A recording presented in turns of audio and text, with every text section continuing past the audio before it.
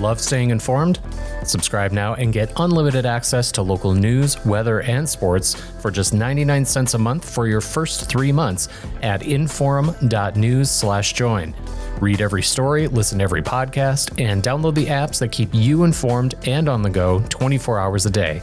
So head to inforum.news/join right now to subscribe. What are you waiting for? Get 3 months of local news for just 99 cents a month at inforum.news/join.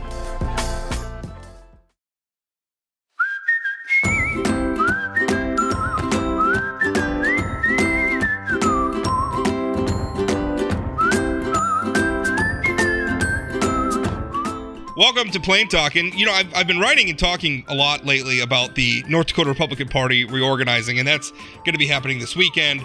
We talked about it at length on the last show. This weekend's going to be a consequential thing. The North Dakota Republican Party is the dominant political organization in our state, and there may be a very sharp change in what the leadership of the party looks like happening this weekend. But the other, North Dakota's other political party, or not the only one, but the Democratic-NPL, they've already reorganized. They already have a new leader. His name's Adam Goldwyn, and he joins this episode of Plain Talk along with my co-host, Ben Hanson. Adam, how you doing? Great. Thanks for having me. I'm glad to be here. Give us a little bit of your background. Where'd you start in politics? How'd you get involved in politics? Tell us about yourself. Sure. Well, I was born and raised in Portland, Oregon. I've always been from a political family. There's a photo of my older brother when he was 7 months old in the campaign office of the then governor candidate. My mom was working as the treasurer. So there's a funny letter from John Updike to my great-grandmother saying, keep up the good work as a suffragette in Helena, Montana. So I come from a long, and that was, 1910, 1920, something like that. So it was always in my family, always in our mind to be, trying to help working people, trying to help immigrants, trying to help, anybody try to fulfill their American dream. Myself, I got my start. I moved to Fargo in 2014, January to, I'm a professor of English at North Dakota State University. And so I just started looking around at the state of public education in the state and started to see the broken dreams of our students who, because of the political system and because of the way that the economy was shifted towards oil extraction and that money was being sent mostly out of state, the way that the sort of social policies of the Republican supermajority were really just driving young people out of the state and taking away their dreams. And so that sort of motivated me to get started. I am still the chair of the District 11 Democrats at Fargo. And so I've just sort of become more and more involved in the party from there. Adam, can you describe, most folks don't ever consider becoming district chair, let alone a statewide political party chair. They might really not know what that is. They might see the title on a CNN interview, or in our case, we might see something on the forum here with an individual quote, but you don't know too much about the person. And we here on Plain Talk kind of fancy ourselves as an In the Weeds podcast. Could you let folks know, you've been chair now for, I believe, a short time. Is that correct? Of the state party? Yes. Yes, I was elected state party chair. I think it was the end of April. Got it. Could you let folks know kind of what a day in the life is of a chair? What do you do? And like how much does this position pay? How long is it? How do you become a chair? Most people don't even consider these types of things, and I think it'd be informative for our listeners. Yeah, so this role of state party chair is a volunteer position. I don't get any money for it. I do it purely because I believe in the political positions of the Democratic Party, and I believe that the Democratic Party, both at the local level and at the national level, is the best hope we have to let Americans have the kind of life that I believe that Americans should have. And so to become chair of District 11, which is the Fargo district, I literally just walked into the Democratic-NPL office and said, like, what district do I live in? And what can... And they said, well, what's your address? I told them. And they said, okay, well, you live in District 11. You have your monthly meeting on the third Thursday at 5:30. And I walked into the district meeting and I just said, what can I do to help? And And then from there, I got more and more involved in political organizing. I put myself through graduate school as a union organizer for the Professional Staff Congress, AFL-CIO affiliate for educators, literally going door to door asking other educators and graduate students to sign union cards. So I was familiar with the basics of union organizing, which transfers very easily to political organizing. And then I just saw that there was more to be done. You know, listeners of this podcast, if you're in the weeds, you know that the Democratic-NPL is not at the strength that it once was in the state. No, I don't think you need to be in the weeds to have observed that. No offense, but I mean it's not exactly a secret. Yeah, so there was work to be done, and I wanted to be the one to do that work. And so the day-to-day of the state party chair, you know, again, it's a volunteer position. I have a full-time job. So I have to be very, you know, conscientious about the use of my time, but a lot of it is calling other Democratic activists around the state, trying to help find candidates, trying to help find volunteers. And then the other part of it is more public facing, carrying the message of the Dem-NPL. I was at the North Dakota Boys State yesterday, speaking to that group, just about what Democrats stand for. You know, I'm on this show now. So I'm just sort of trying to carry the Democratic message, Democratic-NPL message more broadly. So, you know, there really isn't an upper limit on the amount of time that's possible to spend. I wish that days had, you know, 28 hours and I could devote them all to this. How do you, because the Democratic-NPL is not going to start to gain traction in the legislature at the ballot box again until you convince a lot of people who have been voting for Republicans to switch. And I mean, just now, so some of your rhetoric beginning out here where you say, you know, all the oil extraction money is going to out of state and we have broken dreams. I wonder if there's a lot of North Dakotans who are living their day-to-day lives, sending their kids to our public schools, watching as the oil industry deposits about 1 out of every 2 tax dollars our state collects, and sees a gap between reality and your rhetoric. And I say that as somebody who's been very critical of the turn that the NDGOP has taken on, you know, social issues. This last legislative session was an embarrassment where we're focused on book bans and a lot of these other things. I perceived that as a departure from the more pragmatic sort of governance that the Republican Party has used to build 30 years of supermajority control in the state.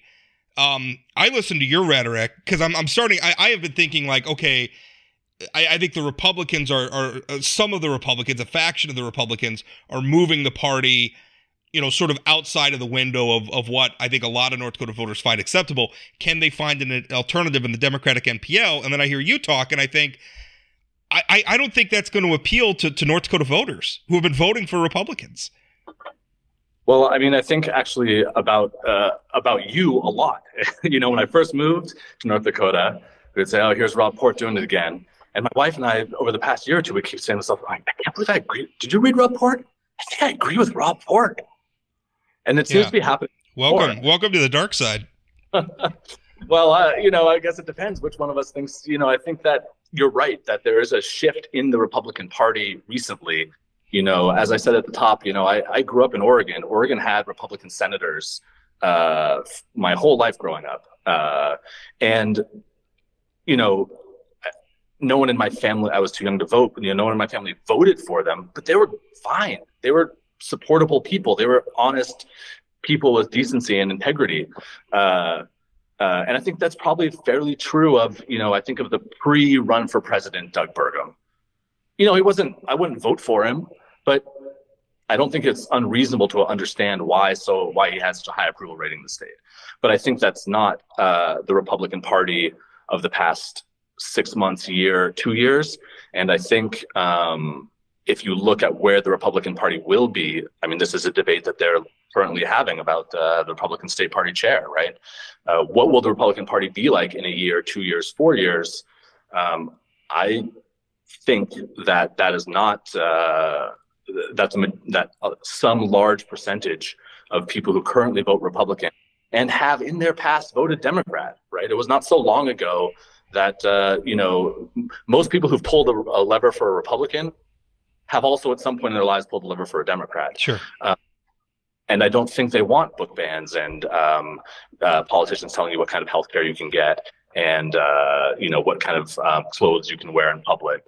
And I don't think North Dakotans, especially those with sort of more libertarian, small government leaning, the Republican Party in North Dakota is not the party of small government. It's the party of intrusion into your most intimate personal choices, what books you read, who you can love, what kind of medical care you can get. So I think that presents an opportunity for the Democratic Party to say, actually, your values don't have to change to vote for the Democratic Party. Our values overlap in really substantial ways. Adam, there's a Moneyball, if you will, aspect to political statewide, especially political party organizing. And in the case of the Democratic-NPL trying to build itself back up again, have there been any, has there been talks? Is there a decided on plan when you're looking at 2024?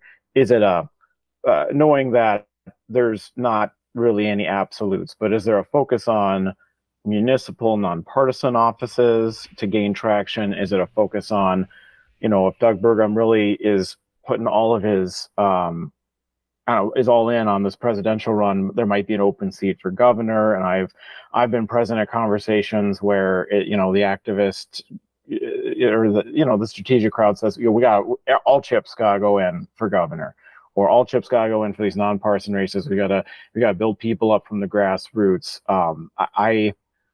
I don't know what your conversations have been like, but what can we expect from the Dem-NPL message-wise and strategically coming up with 2024 next year?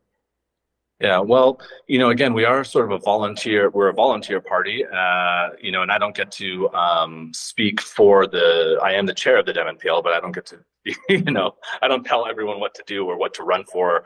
And I think one of the strengths that we have as a party is that, the Williston Dems are going to sit down and think for themselves what message is best for Williston, what candidates are best for Williston, what races are most likely to be won in Williston. Those are, I like to distinguish between the formal structure of the Dem-NPL and the energy that's provided by volunteers whose desired policy outcomes might overlap. So, for instance, many of those municipal races that you talked about are nonpartisan. So, as such, the Democratic Nonpartisan League isn't planning to make a partisan push into those nonpartisan races. But I would say that the activists and volunteers and supporters who want to see policy changes at their local level that might be affected by a co-op, by an electric co-op, or might want to be or affected by a school board, right? Those people will decide for themselves which race is the best to organize and which race is the most winnable for them. Do you, in terms of candidate recruitment, last cycle we had a very high-profile situation where your U.S. House candidate who received the endorsement at the Dem-NPL state convention that I was at, Mark Haugen, was ultimately pushed out of the race. Now, I know ultimately it was his decision. I guess he could have stayed in, but he had a lot of, he has said that he had a lot of high-profile Democrats calling him, telling him to get out in favor of Cara Munn, former Miss America, who had launched kind of a late independent run. Haugen clearly felt embittered by that. He ultimately has since joined the Republican Party.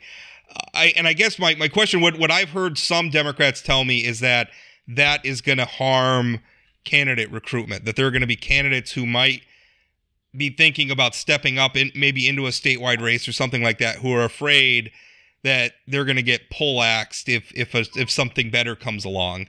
How do you address that? Is the party going to stand behind its candidates going forward? Yeah, well, I think that it's not, I don't mean this as a dodge. I just simply wasn't involved in any of those discussions or decisions. But I think ultimately, the politicians are representative. It's a representative democracy.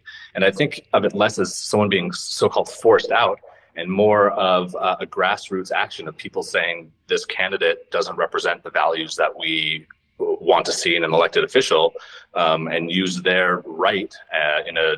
But why didn't those people show up at the state convention where he was selected? We don't want to vote for this person. Yeah, but he was selected by Democrats at the state convention. I mean, there was a democratic process. They could have turned up to it.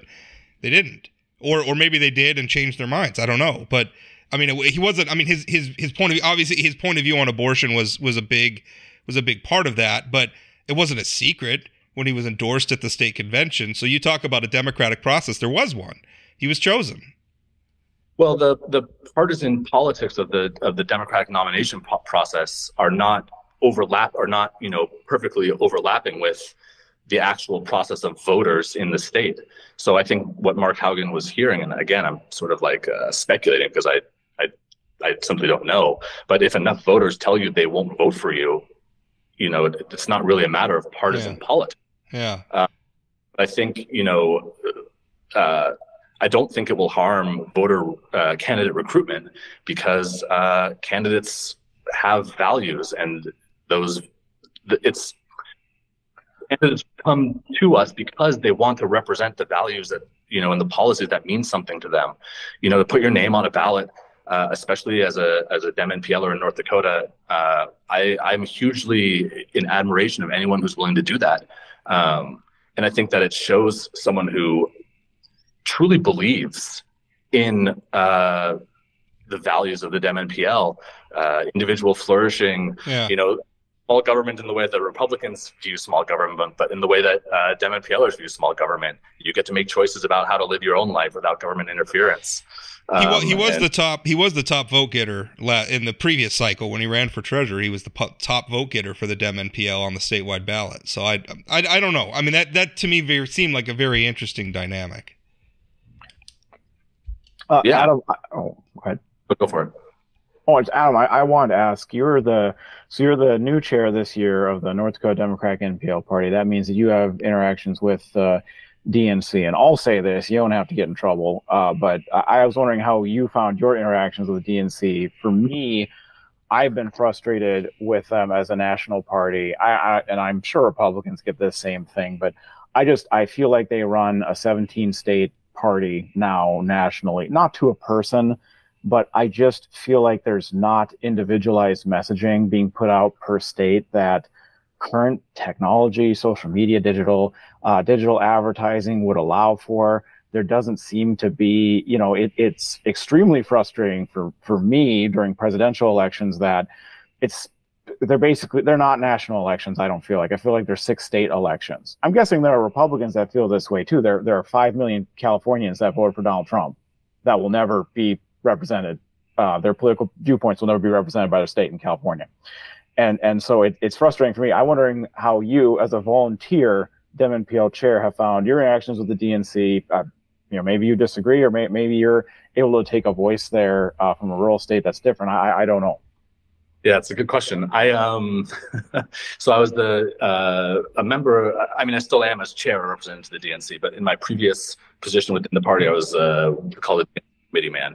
North Dakota gets 4 representatives to the Democratic Party gets 4 representatives to the DNC, the chair, vice chair, and then 2 people of different genders. The committee, currently the committee woman, Ruth Buffalo, and the committee man, Jamie Selsler. And I thought, like, okay, I'm in now. Like, now I'm on the inside. You hear all this, the DNC put his finger on the scales for this. The DNC put his fingers on the scale of the DNC. And I thought, haha, Adam, you're at the DNC now.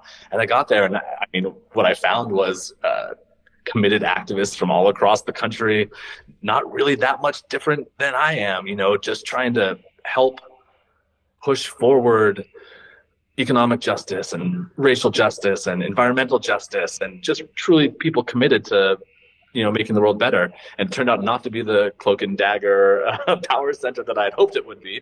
How many people asked if North Dakota was a Canadian province when you went to DC? I can attest. It is kind of shockingly banal when you're in the what John Bolton. I always liked the John Bolton book title, the room where it happened.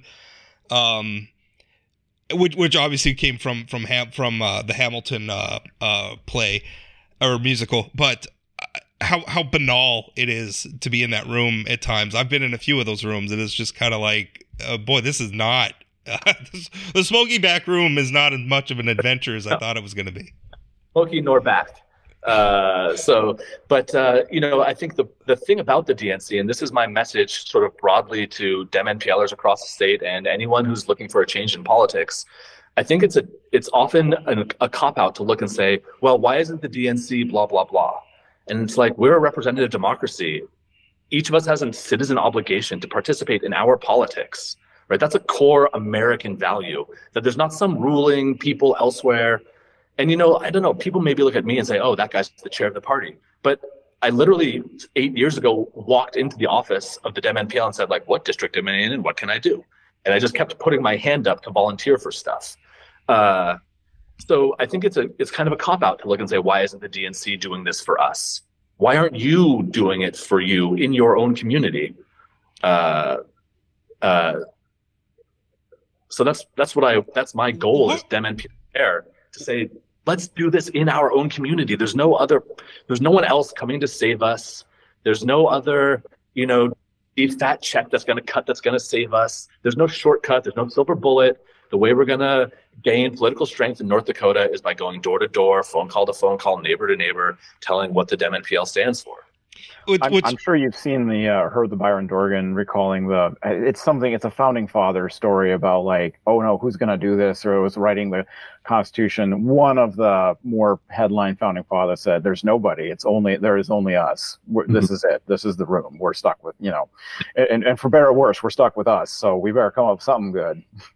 Rob, you were saying, I've been listening, and I've been writing a lot about, sort of populism, because we live in a very populist age, and I think a lot of that has to do with social media, and it's driven a lot more engagement, I think, than we've had in the past. But I also wonder when I hear you talking about, well, the Williston Democrats are going to decide what's best for them, and the Fargo Democrats will decide what's best for them, and I'm wondering, I mean, because there's this tension between sort of what the masses want and what's maybe right. Like, for instance, looking at the Republican primary right now, I mean, you have Donald Trump under criminal indictment, and his support, he's consistently pulling over 50%. Joe Biden's approval numbers are down in the 30s. Frankly, his approval ratings aren't much better than Donald Trump's, and yet he's probably going to be the Democratic nominee again to run for a second term. And I'm wondering, like, yes, there are a lot of people showing up, and yes, it's a democratic process, but what if the people are wrong? Like, what if they're making bad choices? And to me, I think that's a very interesting tension, because on one hand, like, we're all trained, we beat our chest, democracy, the will of the people and everything, but what if the people are wrong? What if they're making bad decisions? I don't know. And so when I'm hearing you kind of say, well, the Williston Dem is just kind of up to them, and I'm looking over at the North Dakota Republican Party, and they have kind of that problem. The District 2 Democrats are basically a Sons of Liberty chapter who have declared the District 2 Republicans, yes, and basically have declared independence from the state party, and it's like, well, we're just going to do what we're going to do. I don't know that that's necessarily a good thing. Like I do think there has to be some structure, like the Democratic Party or the Republican Party or the Libertarian Party or the Green Party, whatever it is, has to like stand for something, and it has to be, people have to know what they're getting for. And so this kind of loosey, I don't know what point, I apologize, I don't know what question I'm trying to ask you, but these are all the things that are running through my mind as I'm observing what's going on, and I'm taking a very contrarian point of view, again, because I know I'm not supposed to be, I wouldn't call it anti-democracy, but I am very anti-populist. I don't think might makes right. I don't think majorities are always right. I think, in fact, they're often wrong. And so I guess, can you speak to that a little bit as somebody who's trying, I guess, to build, and maybe in the context of some of your previous comments? Yeah, well, I think what you pointed is to something that obviously the founders of the nation spent a lot of time wrestling with. They didn't make it a direct democracy, right? They made it a mixed. Madison's famous quote was that even if every single person was Plato, there would still be a mob, right? So we do, local state structures of representative democracy. And then, of course, we do also build in various direct democratic checks against the power of the representative aspect, right? The referendum process in North Dakota, for instance, is a sort of direct democratic check on, and then, so we have this mixed balance, this mixed Republican democracy. It's a sort of core principle of political organizing that you can't blame the voters, right? Even when they deserve it. What? Even when they deserve it. So I think what we engage in the political sphere is in the art of rhetoric and persuasion. And I don't mean that in a hollow sort of, hollow trickery sort of way, like we can use fancy words and make you believe whatever we want. But in the sense of, when I say I don't want politicians in Bismarck telling teachers in the state what books they can teach or what pronouns they can or can't use, that those are sort of fundamental values attacks on the liberty of Americans to speak what they want, to dress how they want, to participate how they want. I'm literally on this show, so I'm hoping that people hear and say, oh yeah, you know what? It's like when I read your columns, like, I can't believe I agree with Rob Port. I hope there's some listener out there's like, I can't believe I agree with Adam Goldwyn. That guy's a Democrat. So I think we are our job is really to sort of educate people and say, we believe in core American values. And you talk about, a lot of these processes, the people think of North Dakota as a red state or as a Republican state. And of course even I'm not going to deny that at this point in time, the Republican Party has the majority of voters are pulling the lever for Republicans. But Democrats get anywhere from a quarter to a third of the statewide vote, and yet we have fewer than 10% of statewide of the state Senate, for instance. And that's not a problem with voters, right? That's a problem with legislators gerrymandering. North Dakota has one of the most brutal in the nation. That's not even remotely accurate. Wow. I've been on canvassing committees where we have so-called signature match.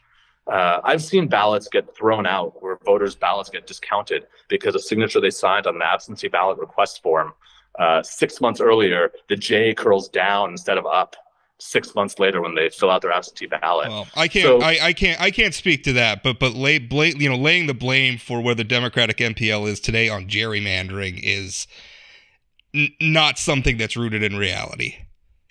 It is rooted in reality. I'm not saying that the Democrats would have 46 of 47 seats, but 4 out of 47, when you're winning a quarter to a third of the vote, represents that. But you're comparing a statewide vote versus an apportioned legislative district by district. Like, how many of those votes came from Fargo? Centered in a few. There's no question that the Democrats in North Dakota are centered in some population areas around the state. So, but the legislature is apportioned geographically.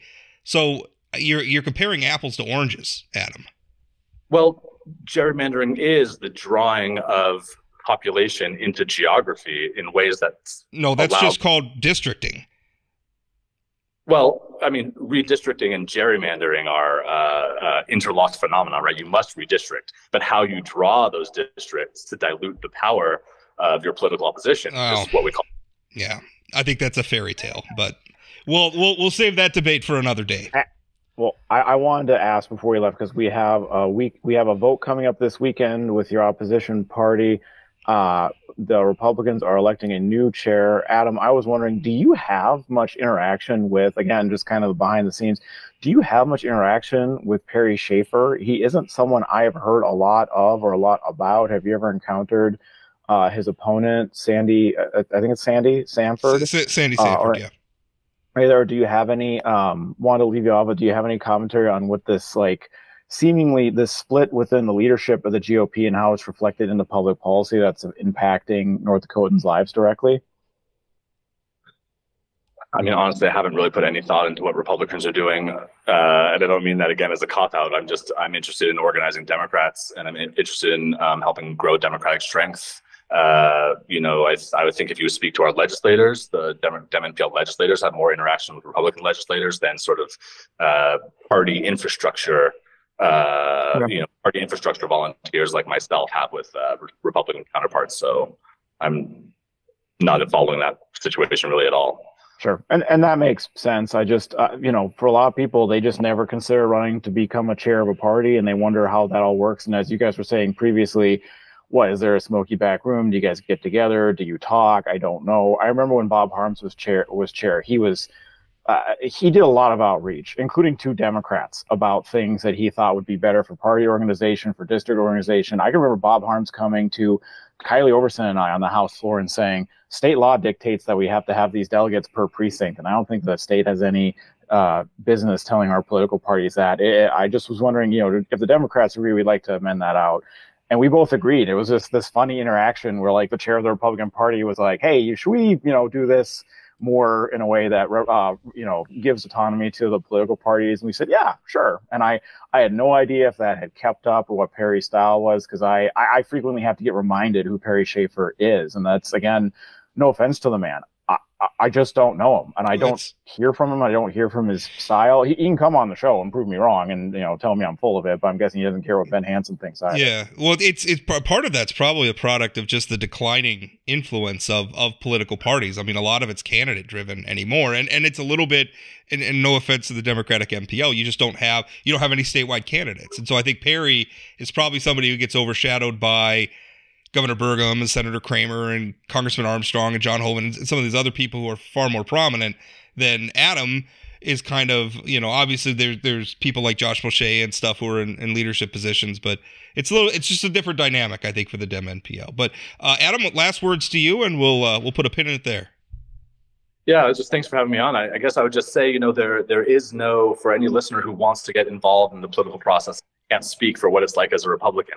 But for the Dem-NPL, there is no back room, there is no smoky room. It's an open door for those who walk in and want to volunteer or want to find a place for themselves in helping to shape the future of the state. Just walk in or call or and. Do you have to pay to be a voting member of a legislative district party in the Dem-NPL, Adam? You do not have to pay. Well, that's interesting, because in the District 46 Republican Party, you gotta pay your dues in order to be a voting member now. Yeah, that's pretty typical, I think.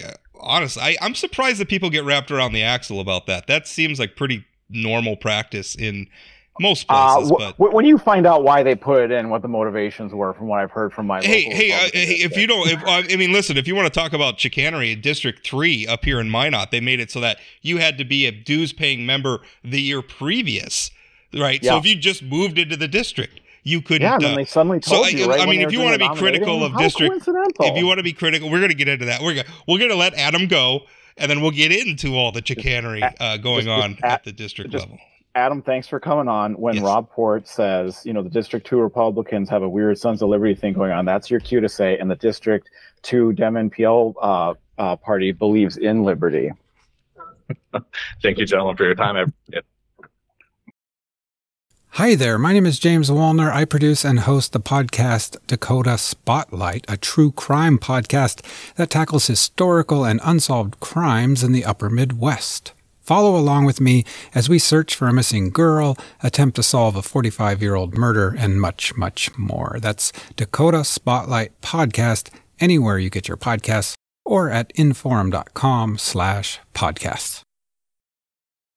Okay, just finish up our interview with new Dem-NPL Chairman Adam Goldwyn, who's apparently a fan of my columns. Thank you for reading, Adam. I appreciate it. You're not doing me any favors by talking about how often you agree with me. I get that all the time. The whole Rob Port changed. You're a liberal now, et cetera, et cetera. And Rob. I think the problem is some pretty basic values things have come to the fore in modern politics, and I don't view them as partisan values necessarily. Treating people with dignity and respect, I don't think is a partisan thing or should be a partisan thing. I don't think that that book bans should be a partisan thing. We should be against those sorts of things. So, I don't know that I've become a liberal, just insofar as I'm not willing to follow a lot of Republicans down some rabbit hole where they're abandoning their principles in favor of, sort of the culture war politics of the moment, right? It's Republicans right now, like you're supposed to be anti-trans. Trans is supposed to send you up through, and make you super upset, and it just doesn't for me. It's live and let live for me. I don't. There's a line, I can't remember who said it originally, but I know it got said a lot around Kent Conrad's office, which was show me your, it was what you budget is what you prioritize shows your values. You can vote on, everyone votes on every bill. You can vote on 60 bills. When you look at some of, frankly, the young Republican freshmen who we spoke about on length and had a few on the show, and what they're prioritizing on social media, what they're talking about, the bills they're prime sponsoring, it talks directly to what you're saying. It's not a Ed Schaefer, John Hoeven, press release on this tax incentive we feel is going to fill in this many jobs, et cetera, because that's, I think it's because it's boring. It doesn't get clicks for them. Yeah. And well, Ed, down that rabbit hole. Yeah, it's also not. Depending on what happens at the reorg, this cycle where you have Sandy Sanford, who's the wife of former Lieutenant Governor Brent Sanford, who is very active. She was a founder of what's called North Dakota CAN, which was organized did a lot of the activism work behind the book ban bills, did a lot of the activism work behind, like the pronoun bills and some of this stuff. She has been sharply critical of Doug Burgum, particularly during the pandemic, on social media. The rumor is that's part of why Brent Sanford left Governor Burgum's administration or before the term was up. So unconfirmed by Brent and the governor, it should be noted. But they deny it. But the dots look pretty. Connected. That's the rumor. Good. Thank you for interjecting that. If she, she's somebody who takes over the party, I think there's going to be a lot of people who are kind of left out in the cold. But the party's running scared from it, which was kind of my point for Adam too, where the party's running scared from its base, right? I watched the juxtaposition, and I think it's such an interesting comparison because you have Joe Biden and Donald Trump, neither of them are popular. Donald Trump, they're both polling at like 30% approval, and yet in their respective primary polls, Joe Biden obviously an incumbent, but he is facing a challenge from Robert F. Kennedy Jr.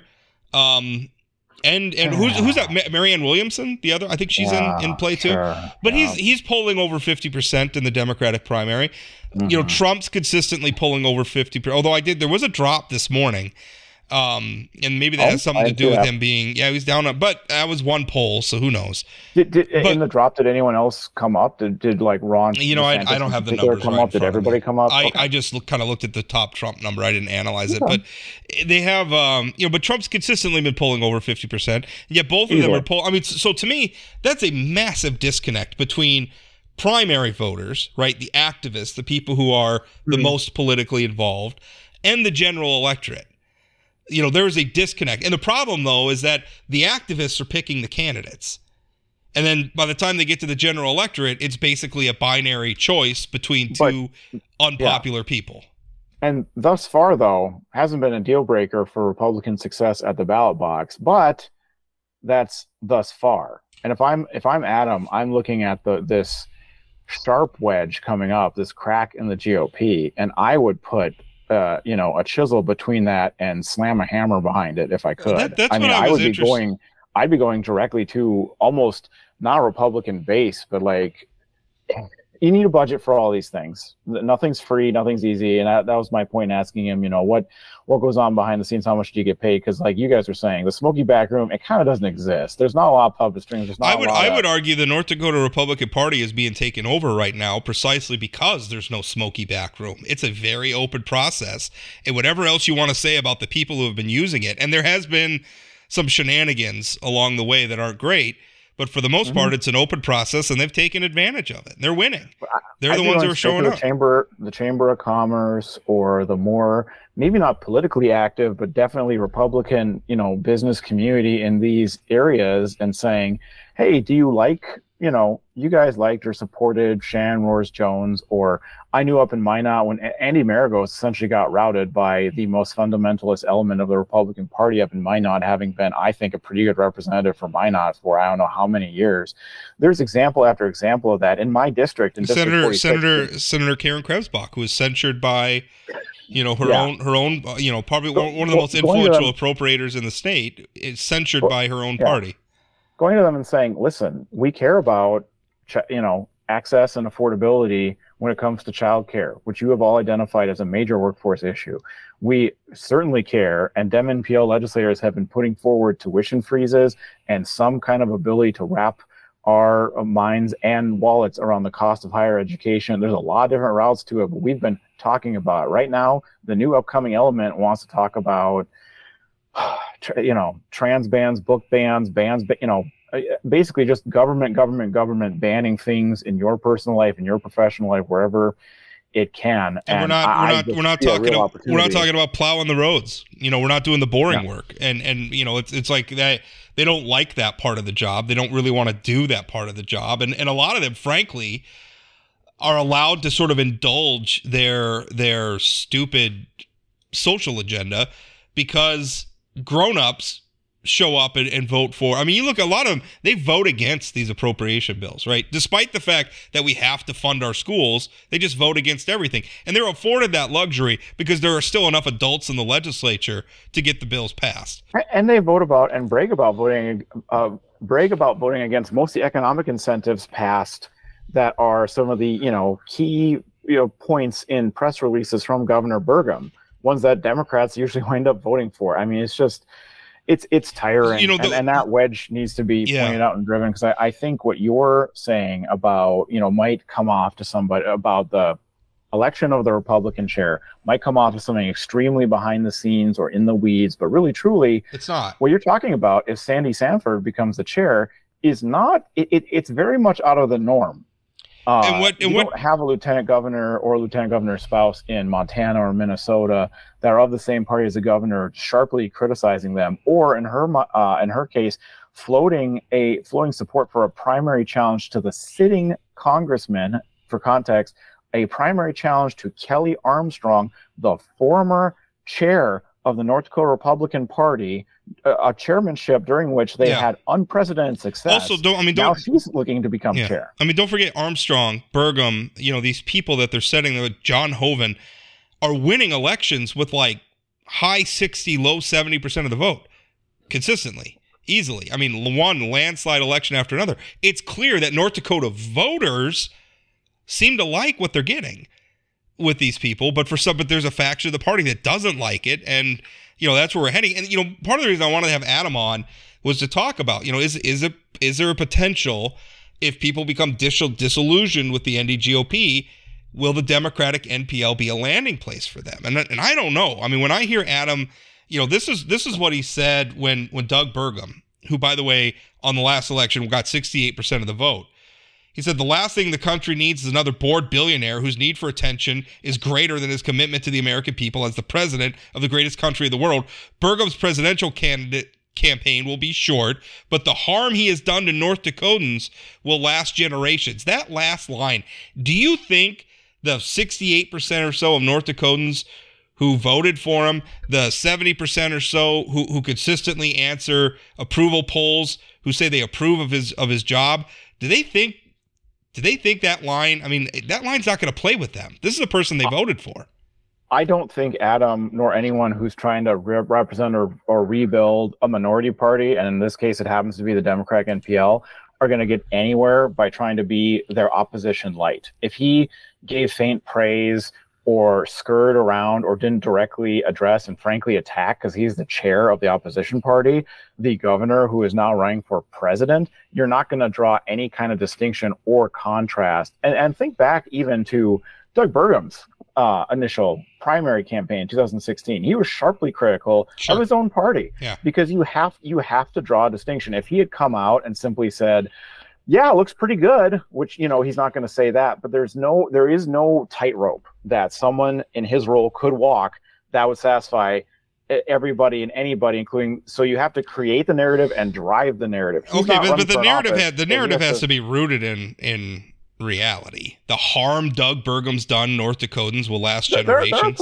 There were protesters outside of, I went to the presidential announcement, there were protesters outside of them. Were they as big as the people inside? Not necessarily. There were 11 somewhere. There were 11 outside. Yeah. And I mean, I'm not saying I'm talking about a political party that wants to retake or try to retake or have even a smaller minority presence. I don't think this is the way. And every cycle I hear this. Well, you know, we got to go on. Every chair has done this previously. This isn't an Adam Goldwyn thing. You know, they've all attacked like this. And they all continue to I mean, at some point, you keep doing the same thing over and over again. Do you think you're going to get a different result? But the alternate, what's the alternate, though? The alternate can't be, Doug's running for president. That's interesting. Like, you can't just say I think the alternate is maybe something silent. like House Minority Leader, former House Minority Leader Josh Boucher. This is what he posted about Burgum running on Twitter. I wish Doug Burgum the best of luck. I said I'm reading his tweet. I wish Doug Burgum the best as he begins his run to be the GOP presidential candidate. There is much he and I disagree on, but we both agree our country would be served well if the GOP selected a moderate Republican like Doug over the extreme ones they've advanced lately. See, I thought that was very nice. And I think that sort of tone is going to be more winning with people who are becoming disillusioned with the Republican Party. I think would be more comfortable turning to somebody like Josh Boucher and the way he talks about politics than somebody like Adam Goldwyn. And I say that I'm not ripping on Adam. I know if you're the chair, you're kind of the party's attack dog. But I'm just saying, I think the Boucher approach is better.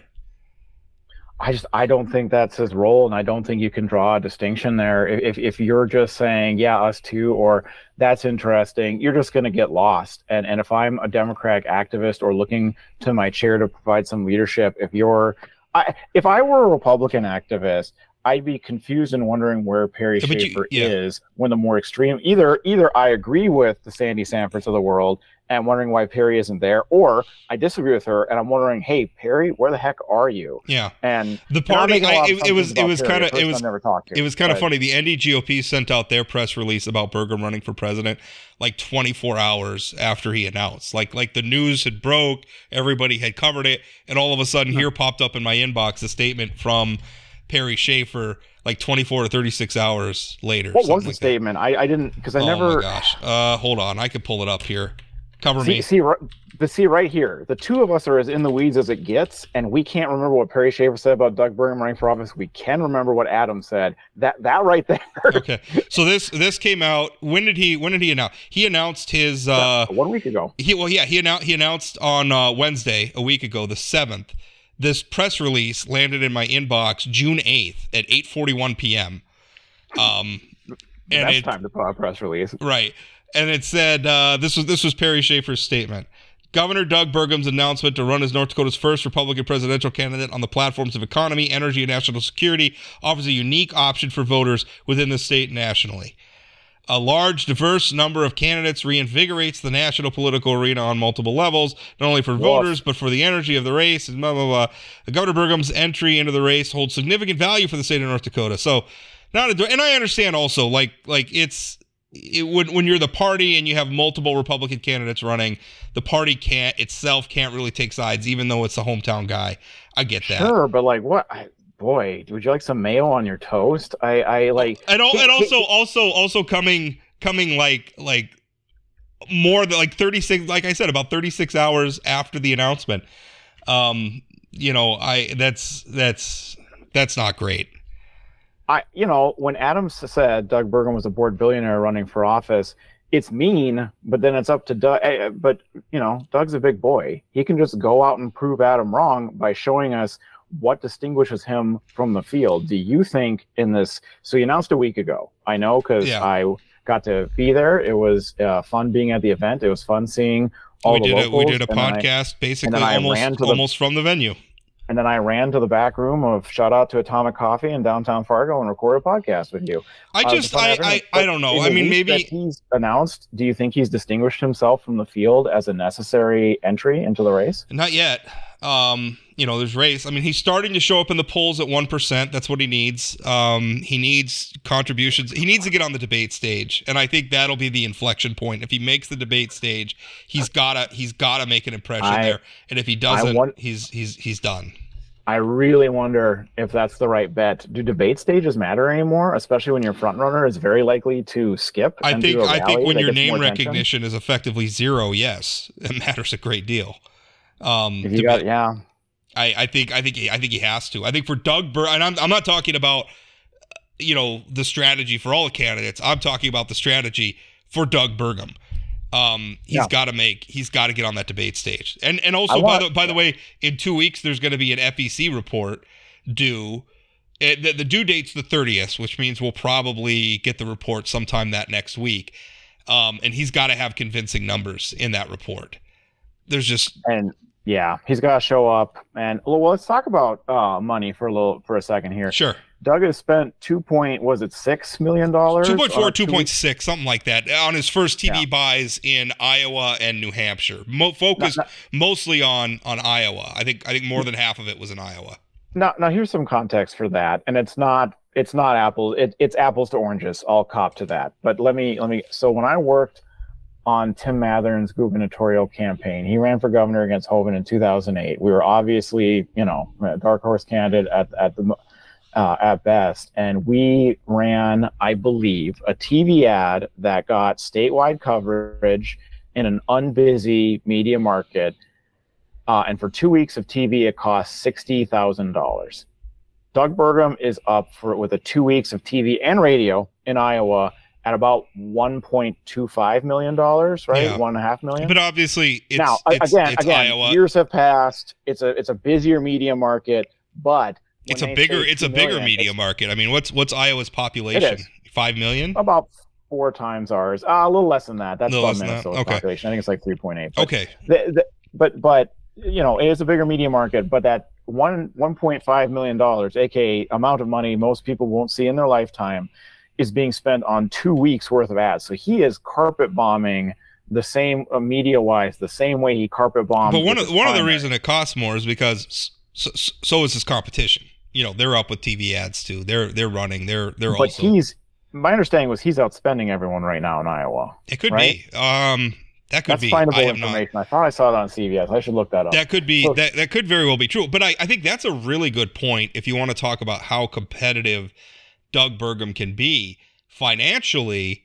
Absolutely, he can be competitive. Now, the thing is it's not, you don't just spend money and then magically get support. You have to spend money in pursuit of the right message. I mean, we have Donald Trump spent far less than Hillary Clinton did, and Hillary Clinton lost, although she won the popular vote. Maybe that's not a great comparison. Michael Bloomberg, outspent everybody when he ran for president. That's the interesting comparison. Now, there's a couple of differentiating factors. Doug is getting in way before Michael Bloomberg. That truly was a bored billionaire just looking at a field and deciding one day, consulting no one, I could do better than them, and spending what was it, like there's $250 million running nationally to win 3 delegates and get promptly shooed out of the race, having not been certainly not a lifelong Democrat, just in general, not really identifying with the party, and gee, what a surprise, therefore not getting a lot of support from Democrats, which, 1 + 1 = 2, Michael. Doug is, spent time and has signed very conservative bills and has that pedigree. So I think he won't be viewed suspiciously by their party base, but I wonder if they're convinced. Yeah, I think the bored billionaire appellation to Doug Burgum is unfair in 2 ways. First of all, his campaign tells me he's not a billionaire. They say he has 9-figure wealth. Everyone calls him a billionaire. Whatever. I think it's money I'll never see, and most people will never see. Nobody cares. I realize. I want to make it clear. They say he's not a billionaire. Sure. I don't have a way to say one way or the other. Maybe he should release his tax returns, but I don't have. I mean, he's gonna have to if he's running. I don't have that information. I can't imagine they deny it if it wasn't. I don't know why they would lie about that. Sure. So I can't imagine why. I'm willing to take their word at it. I think it's probably a distinction without a difference, but and everyone's going to call him a billionaire anyway. So I don't. But I'm trying to be accurate. He's not a billionaire. But the other thing is, I don't think he's doing this because he's bored. I think Doug Burgum's ambitions are very real. I think when he ran for governor, he wasn't just, he was very involved, much more so than a lot of his critics, including me, thought he was going to be. I think he really wants this. Agreed. And I think he's motivated. But agree with his policies or not, I think his motivations are pure. And I have, now that I've watched his hustle, I've watched the campaign messaging, because he immediately had a event that got at least decent coverage locally, got so-so coverage nationally, but there's only so much you can help. And also, I mean, that was a crowded week too. Christie announced, Pence announced, there was a lot going on. If you really want to get into the big leagues, you could argue that there are more dexterous campaigns that could maneuver around that, but he chose not to. But he immediately jumped in a plane, I assume, and got to Iowa, did a lot of events, got plenty of media, plenty of video, had full-on slow-motion shots of him throwing baseballs and cooking pork in Iowa. There you go. And at a diner in New Hampshire. And then in New Hampshire with Governor Sununu there. So he's not – so I've been fully convinced he's not running for a cabinet position. That combined with Donald Trump's, pledge that – if you're running against me, you ain't gonna work for me. And right. Donald Trump says a lot of things. I think even if Ron DeSantis is the nominee and ultimately wins the White House, I don't think Doug Burgum. I mean, first of all, serving in the Trump cabinet is likely to get you indicted. I mean, that's the reality. I don't know that there are very many alumni of the take a Trump look at Rex administration Tillerson and a long successful career in the oil industry, and then a short, really crappy one. Who are right? I don't know a lot. I don't know a lot of people who joined the Trump administration who are feeling now like that was a good idea. And he's smart enough to see that. I don't think Doug Burgum, even if it's President Nikki Haley, I don't know that Doug Burgum wants a cabinet position. I think he wants to be president. I agree with you. But what is the distinction that he is making? 2 points on that. One, through no fault of his own, we don't know a whole lot about his foreign policy stances. That's because he was a businessman who did international business and therefore would not want to upset an apple cart. And again, I do not blame him for that. And two, he was a governor, and therefore most of his foreign policy interaction was the Canadian border because his state borders Canada. Now he's put out a couple of statements. One of them is direct. I'm going to rebuild the military to win the Cold War with China. Fight a Cold War that we're apparently having with China. It's an interesting one because, what other Cold Wars are we having? What other? He is in national interviews, in my opinion, correctly named America's adversaries. But then the natural follow-through, which is the leading president nominee in my political party, has been extremely chummy, both in rhetoric and in personal meetings with leaders of these countries who I am naming as America's enemies. Yeah. Wouldn't that result in some kind of criticism of the front runner? And he will not say Trump's name to save his life. Well, that was the other thing, and I brought that up at a column. He went on the Good Morning America. He went on Good Morning America. Went on Good Morning America. He went on the TV, and it was like Good Morning America 3, which I don't even know what that is. There's 3 iterations of Good Morning America now. I didn't know that. Right. I don't know. That was what it was. GMA 3 is what it was called. You can tell how much I watch television. Yeah. So anyway, but he was on there and they were interviewing him and they kept asking him, Trump was indicted, giving him opportunities to criticize the front runner, and he dodges it. He won't say, to this point, I don't know that he has said Donald Trump's name in a critical way on the campaign trail, and that is astounding to me. The man is under federal indictment. You are literally taking up policy positions that are opposed to him. You are naming China and Russia as enemies to be resisted by the United States. Donald Trump's their friends. And North Korea. And Iran. Donald Trump has a beautiful love letter from the leader of North Korea and really respects how much his cabinet members stand at attention when he commands people in North Korea. Right. He really meanwhile, North Koreans are starving to death, but sure. Sure, the people who are afraid of being shot for showing insufficient deference to dear leader, that's a wonderful thing for the American. Completely unnecessary, harmful hostilities towards our allies, Korea or South Korea and Japan. What a wonderful thing for the American president to praise. So yeah, I mean, but that's the thing. I don't understand. If you're going to take positions that are distinct from Donald Trump, I'm not saying you got to call the guy names. Right? I'm not saying that you have to do what Trump does and come up with a nickname for him or something like that. Just say, listen, it's problematic. Well, in fact, please don't. You know, you can even say, listen, Donald Trump's going to have his day in court, but boy, it's going to be tough to win a national election when you're under indictment.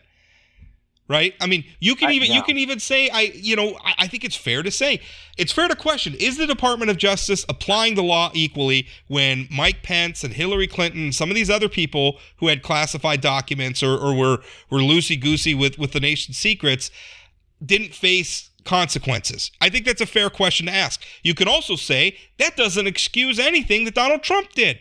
He had national security information that could risk our relationship with our allies, our ability to keep our country safe, our men and women in the clandestine services, our men and women in the military.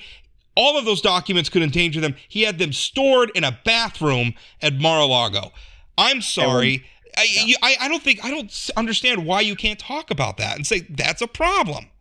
And when you're choosing to run for president aggressively, and I mean that as a compliment, and you're choosing your top 3 platform points, and one of them is national security, when someone, a former president who's running for president, currently against you for the nomination, has this big of a national security breach and lies about it, which is now on record, whose lawyers have now abandoned him, you can't ignore that. That's more than, it's not even an elephant in a room. It's I don't know what, Godzilla in the room. Yeah. My metaphors are stupid. Listen, I'm not some highly paid, nobody's going to pay me to advise their campaign. I'm just a lowly newspaper columnist from North Dakota. But I got to tell you, if I'm the candidate and I want to get named, how do you set yourself apart from the pack? Well, maybe be one of the few candidates, Chris Christie being the other one, maybe be the candidate who's willing to name Donald Trump when you're criticizing him. And maybe be the candidate to point out, look at all the people who Donald Trump has hired who don't like him now.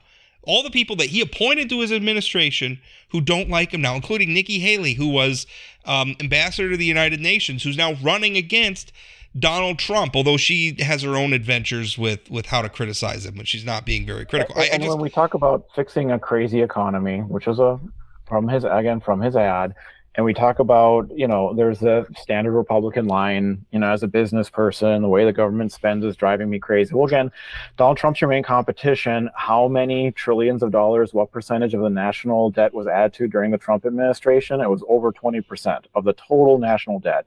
It was trillions. It was $5 trillion. I can't remember. Yeah. This was not. I would love to hear a Republican say, "No, we're going to take a real belt-tightening stance. Yeah. I'm going to show." I thought this was a failure. We'll talk about Donald Trump accumulated more national debt in 4 years than Barack Obama did in 8. That's a great line for a Republican candidate. Say it out loud. I mean, it is. And you don't have to say it the way that this Democrat wants you to say it. You can say, "I'm so concerned about the credit card bill we're swiping on our grandchildren, and Donald Trump was part of that, and we need someone in there who's going to be an adult in the room." You could say that Donald Trump was beat. I mean, if you want, Joe Biden already beat Donald Trump once. He can beat him again. We need somebody different. We need somebody different to run against Joe Biden. Right now, where the conspiracy theorists are with the base and the percentage they have, I'm not saying it's not a majority of the American people, but it's unfortunately a good chunk of people that show up to caucuses or primaries. I don't even know if it's a majority there, but it's too big. And frankly, the candidates right now running against Trump are too scared, with the exception of Christie, who is doing a kamikaze nosedive. Yeah, well, Christie, whatever else you want to say about Chris Christie, the man is engaged in an act of civic hygiene. Somebody has to do it. I'm glad he's doing it. He's telling the truth. Good, more power to him. Whatever else he's guilty of in his political career, this is a good thing. And you may not want to get paid for advising the campaign, but as a volunteer podcast co-host, I will gladly be paid to advise their campaign. So I'm sure the calls will come rolling in. I'd have to give up my day job as a columnist, and I love my day job, and I can give them advice anyway. I'll just write it up in a column and send it over. But I do not understand. Like, if Doug Burgum wanted to make a splash in this race, say the man's name over and over again. He's the front runner. He's over 50% of the polls, one poll after another. Talk about why he can't be the nominee again. And Burgum did not hesitate criticizing sharply, and I thought sometimes incorrectly, the sitting Attorney General Wayne Stenger when he ran for the primary. So what makes this different now? It's interesting. It's clearly intentional, but clearly the two of us don't like it. Yeah, well, and again, I think he's afraid if he criticizes. I mean, part of the quandary is, what do you do when the voters are acting irrationally, right? Because democracy is rooted in the idea that voters are going to act rationally. They're going to make rational decisions. Continuing to support somebody who's under federal indictment for mishandling, state secrets, among other things. I mean, all the other problems. Continuing is not a rational decision. Well, initiative is something I can't say on air, but take the initiative.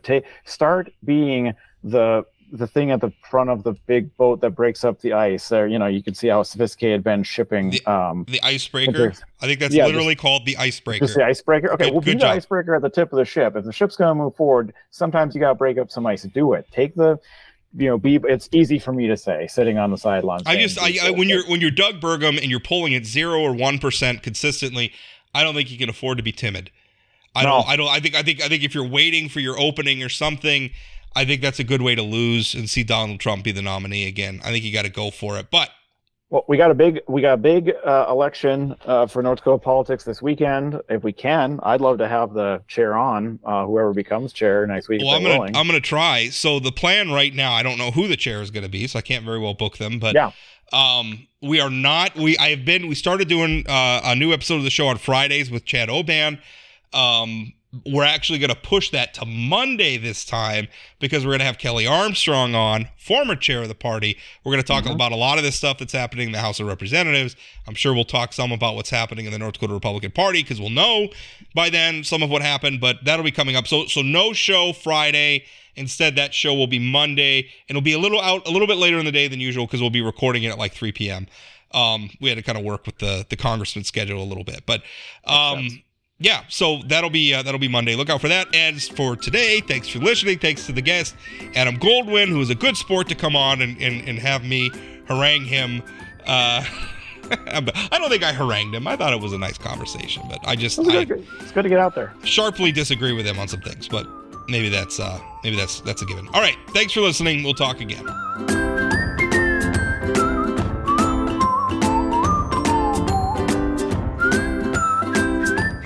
Did you know Forum Communications Company has a robust podcast library? At inforum.com/podcasts, we have everything from politics, sports, true crime, outdoor adventure, and more. Visit inforum.com/podcasts and explore them all today.